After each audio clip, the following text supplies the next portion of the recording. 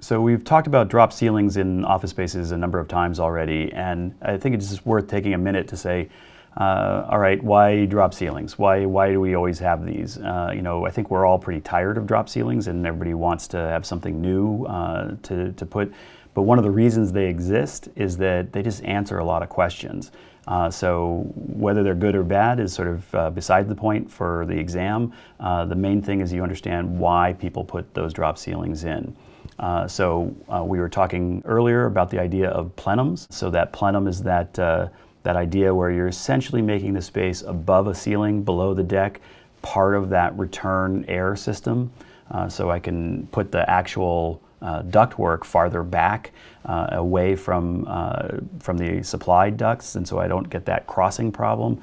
And every time I have air that gets up into that ceiling space through one of those open diffusers, that air can sort of go around the structure, it can go around the lights, it can go around the sprinklers. It doesn't have to be in a duct in order for it to get to that return air duct system.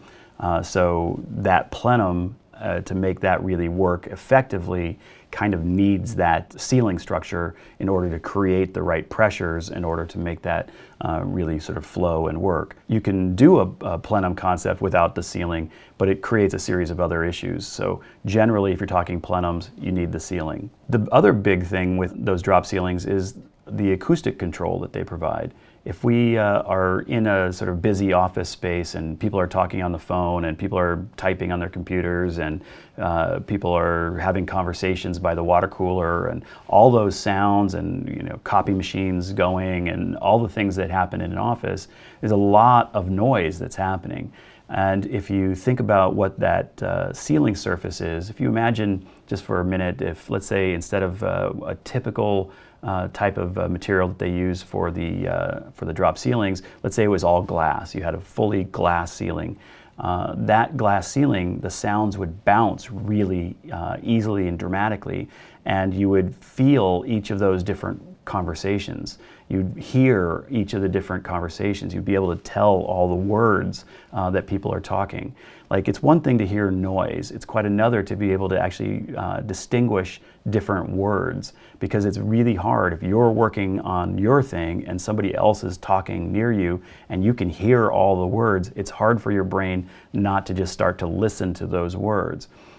So the idea of these drop ceiling panels is they have a kind of rough surface. They have little nooks and crannies in them, and they have a little bit of texture to them, so that as the sound is incident on it, that sort of vibration of sound gets to it, it bounces in multiple directions. Instead of having that direct clean bounce, where if it was a hard flat surface, it bounces in all different ways. And so all of that noise becomes kind of a white noise. It just kind of becomes a mix of sounds. You don't get that spot where you can literally hear the exact words that somebody is saying on the other side of a work carol or something like that.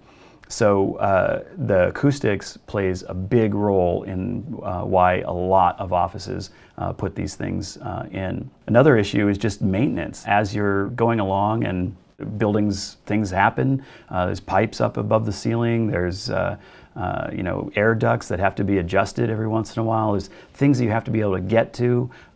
Things leak. Pipes cause damage. It's one thing if I can just sort of pop out a ceiling tile and jump up and have somebody fix something and then put the ceiling tile back in. First of all, it's much more cost effective from a maintenance standpoint for the building. But also if let's say that ceiling tile got damaged by whatever the leak was, I can throw that one away and just get a new one and put it up, as opposed to having to take down an entire ceiling and put a whole new ceiling up. And so it's a way of sort of controlling costs, controlling both costs from the material costs of replacement, but also the labor costs of somebody being able to get access to all these different elements that are actually up in the ceilings. We have a tendency to sort of forget that, we think of the walls and the ceilings as these, important planes and as sort of solid things behind them, solid walls, solid ceilings. But in fact, of course, they're most of the time voids, and those voids are filled with utilities. They're filled with electricity and water pipes and all sorts of things going on in there. And so the idea of having an easy way to get access to them is actually pretty handy and used often, especially in something that gets shifted around as often as an office space does. For residential, you don't typically need that much access in that same sort of way. So it doesn't really fit in the residential setting, at least not as sort of obviously. In an office setting, it has a pretty simple and straightforward logic to it. And then while there are certain aesthetic issues, mostly that we're just tired of these drop ceilings, there are certain advantages to having a grid on your ceiling. And one of those advantages is, well, like we just said, there's a bunch of stuff up behind there. So I'm going to have to be able to have access up to the pipes, up to the damper control for the ductwork. You know, there's going to be spots where you have to be able to get up, which means if you don't have a drop ceiling, if you have a drywall ceiling, I'm going to have access panels at various locations. And so sometimes it's actually better to have this nice clean grid, which just becomes sort of a field, if you will. It just becomes a simple grid that you sort of dies away in your brain. You don't think about it. It's just a simple idea, as opposed to a beautiful clean drywall ceiling that I then see 3 different access panels at different locations, where they sort of pop out and become part of a design if you didn't even mean them to. So the idea of the drop panels, like I said, everybody's tired of them, but they do answer all of these kinds of issues, and that is a very important idea. You know, you have to be able to control acoustics. The plenums are very useful. We definitely need to be able to maintain our buildings. We want to be able to not have to throw huge amounts of material away just because we had a little tiny water leak somewhere. So like, there's a bunch of advantages to these systems.